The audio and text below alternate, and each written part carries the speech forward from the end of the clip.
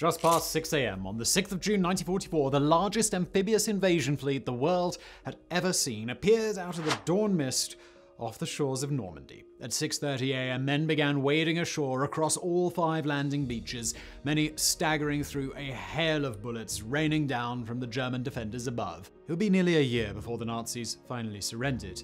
But this was the beginning of the end. The success of D-Day was certainly far from assured at the outset. Allied commanders knew that gaining a vital foothold in continental Europe would likely come at a horrific cost. In the end, losses were actually significantly less than they had envisioned, thanks in no small part to the complex deception plan the Allies had used to confuse the Germans over the whereabouts of the landings. The world will forever remember Operation Overlord as one of the defining battles of World War II. But without Operation Bodyguard, the outcome may well have been very different.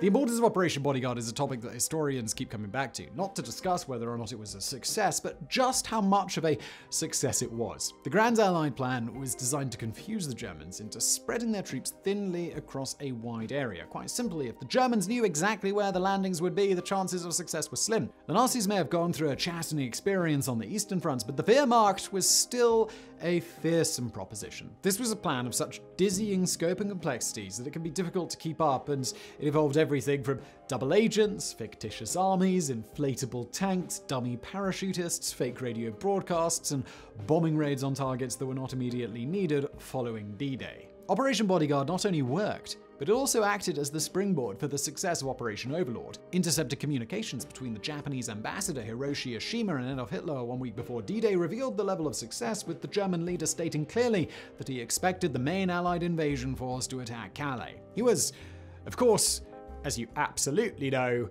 completely wrong.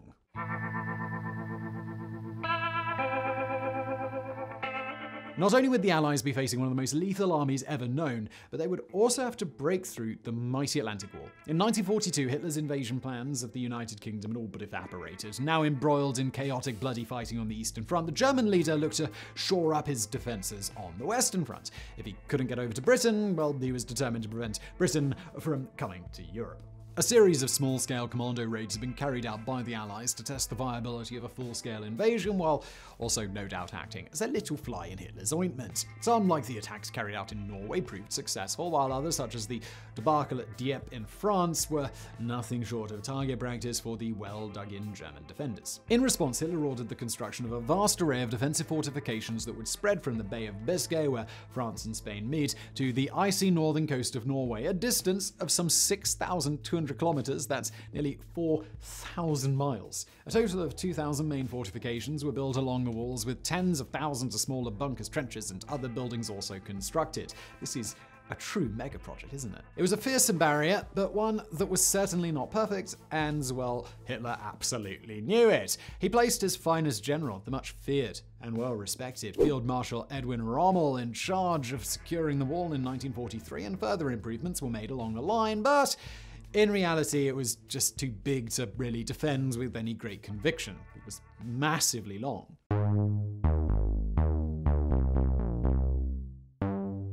So the Allies were watching the construction of the Atlantic Wall with a lot of interest. Of course, it would have been absurd for Hitler not to fortify his position, but as the fortifications and thousands of miles of defensive barriers went up, the planned invasion of Europe suddenly became a bit of a monumental undertaking. The Allies had plenty of choices where to attack, but none of them were ideal. The bedlam that had ensued when they tried to land against a well-defended port at Dieppe had taught them a very painful lesson. The invasion of Europe would have to begin in a relatively isolated spot. In the end, 4 sites came under consideration: Brittany, the Cotentin Peninsula, Normandy, and the Pas-de-Calais area, the closest to the UK, but also the most obvious. The first 2 options were rejected as both were peninsulas and could be easily cut off by the Germans, while Pas-de-Calais was ultimately shunned for being plainly obvious and where they would most likely meet their fiercest opposition. And that just left one standing: Normandy. But while the Allies made up their minds quite early, the plan was to keep the Germans guessing right up until the final moments.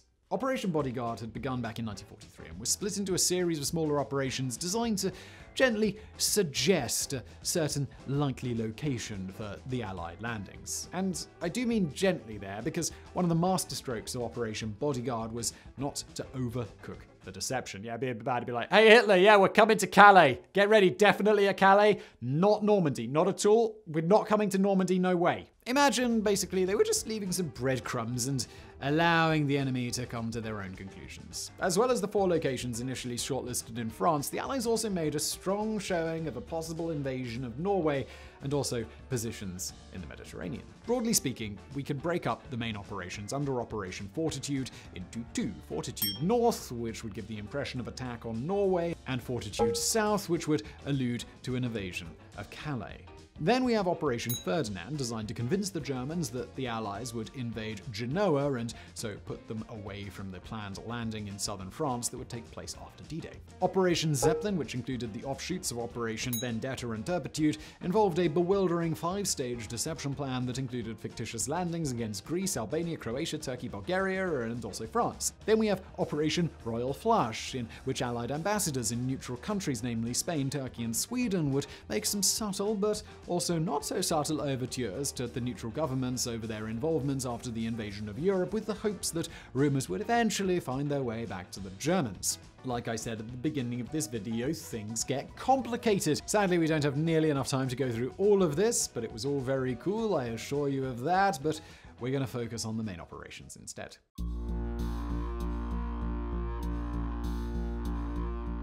Let us begin with the cold and frigid north. Surely such a massive European invasion wouldn't come through Norway. Hitler thought it was unlikely, but the lengths to which Fortitude North went meant that thousands of Germans remained in Scandinavia to counter a possible invasion. And as you would have it, the British already had a fake army headquartered in Edinburgh Castle. In 1943, during the build-up to the Allied invasion of Sicily, the British had created the fictitious Fourth Army during Operation Cockade as a way of pulling German forces away from the Italian island. Unlike Fortitude South, Fortitude North primarily focused on false information communicated via radio.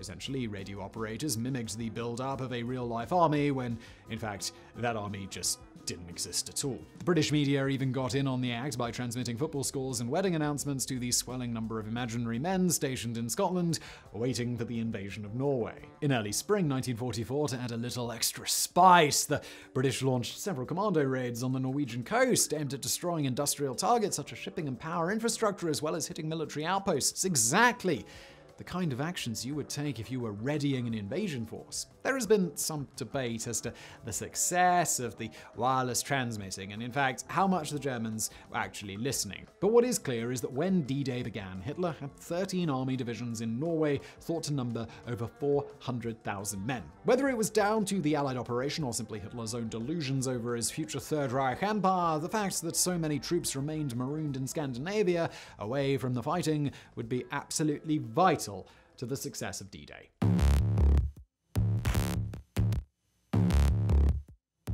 Fortitude South was a significantly larger operation than its northern cousin. The problem here was that the Allies knew that they had to amass their invasion fleet in the south of England. So how do you quietly build up soldiers and military equipment for the largest amphibious landing in history without the Germans noticing? Well, like any magician will tell you, it's all about the hands. The Allies were fully aware that such a build-up would not go completely unnoticed. But luckily for them, a certain Herr Hitler was gazing in the wrong direction. As I mentioned earlier, an attack on the Pas-de-Calais area was the most obvious point. It provided the shortest route across the Channel, it had a harbour, and also lay close to the Belgian ports further north. And perhaps best of all, it was also the shortest and most direct route to Germany. Fortitude South involved the creation of another fake army, this time the 1st US Army Group, but the masterstroke was to involve the man who the Germans feared more than any other. General George S. Patton is a name that has gone down in military folklore on both sides of the fighting. To the Allies, he was a brilliant maverick, capable of inspiring astonishing success on the battlefield, but also a man who could be brazenly uncompassionate, highlighted by his slapping of soldiers who were suffering from shell shock, an incident which saw him severely reprimanded. To the Germans, he encapsulated their worst nightmare. Old Blood and Guts, the fierce, heartless Yankee, was by far the general they feared the most, and with Patton withdrawn from the public eye after the slapping incident, he was seen as the perfect person to lead a completely fictitious army planning to attack Calais. And unlike Fortitude North, which lay outside of German reconnaissance aircraft range, the preparations in the south had to look as real as they could be. The Allies needed to convince the Germans that the primary invasion would come through Calais, to such an extent that even after D-Day had begun and soldiers were arriving on the beaches of Normandy, that it was simply a large-scale diversion that would ultimately be followed by an even greater attack on Calais. Fake buildings, landing strips, and barracks were constructed in the southeast of England and were regularly toured by Patton to add a further sense of plausibility. Along with this, dummy aircraft and landing crafts also added to the sense of a massive military buildup. Just as in the north, the radio messages coordinating the massing of the fake 1st US Army Group no doubt helped convince the Germans. Radio traffic increased dramatically as the invasion date neared, as Allied bombers began hitting strategic targets such as railways, bridges, and military installations close to Calais. Lastly was the use of double agents during the whole deception process. By this point, most German spies in the UK had been caught and either executed or turned, after which they began feeding the Germans bogus information regarding the plans of attack on D-Day. As well as that, the Allies utilized some superb homegrown spies during Operation Bodyguard. The most famous of these agents was a Spaniard by the name of Juan Pujol Garcia, aka Garbo, a man fiercely loyal to the Allies, but who also passed on such impressive and substantial information to the Nazis that he was eventually awarded the Iron Cross. He was also awarded an MBE in the UK. Garcia created a fictitious spy network of 27 fake individuals, all bankrolled by the Germans, and fed a torrent of information that went all the way back to Hitler. Perhaps more than any one person involved in Operation Bodyguard, Garcia's role in convincing the Germans that the Allies would arrive in Calais was nothing short of extraordinary.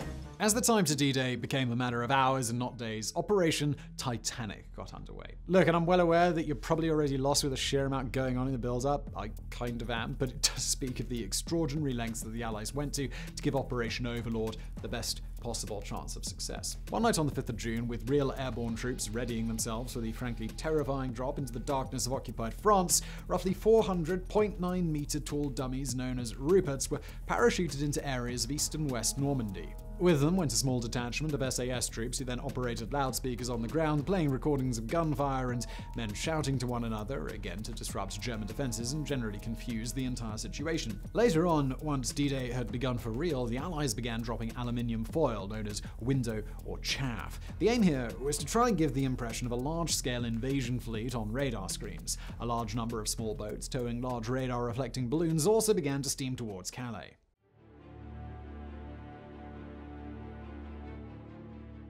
As D-Day began, it was clear that Operation Bodyguard had worked, at least in the early stages. But while the Allied invasion force met a much lighter German army than it could have, much still depended on whether the Germans pulled divisions from other areas to reinforce Normandy once they knew that a large invasion was underway. And this is where Operation Fortitude really came into its own.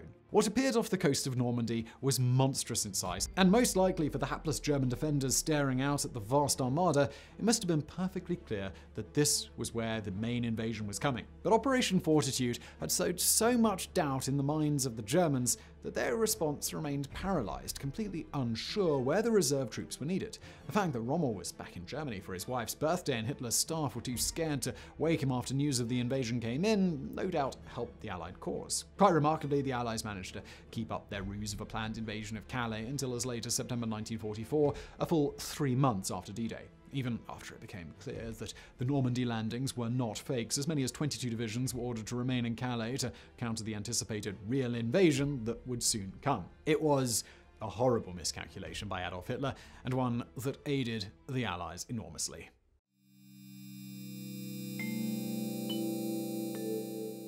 Look, I think we all know where the story goes from here, but what we shouldn't forget is the hellish fighting that the Allies had to overcome to break out from Normandy. Securing the beaches had been a Herculean effort, but the bloody carnage in the fields of Normandy would come at a high price for the Allies. And this was a price that may well have been insurmountable had the Germans poured in the full might of their reserves. Instead, Hitler and his commanders dithered, and on August 21st, 1944, the Falaise Gap, a pocket of German soldiers numbering over 50,000, was entirely encircled near the small town of Falaise. Many managed to escape, but it proved to be a huge turning point. A few days after Paris was liberated on the 30th of August 1944, Operation Overlord was finally concluded. It had been a hard-fought few months, with many aspects having proved to be considerably more complex and frustrating than the Allies could have ever imagined, but It could have been a whole lot worse. While men, guns, and bullets were needed on the ground to drive the Germans back, the Battle of Deception was absolutely pivotal. We will forever remember Operation Overlord, but its success was laid on the foundation of thousands of fake radio messages, hundreds of messages passed on by double agents, make-believe armies, and the masterstroke of using the most feared general the Allies had as a fictitious leader to carry the most dramatic sleight of hand in modern warfare.